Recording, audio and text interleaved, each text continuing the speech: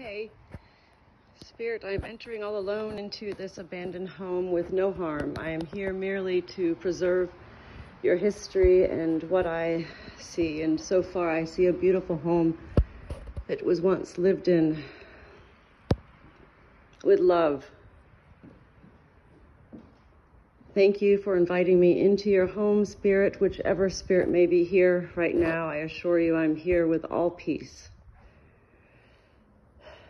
Here is a stand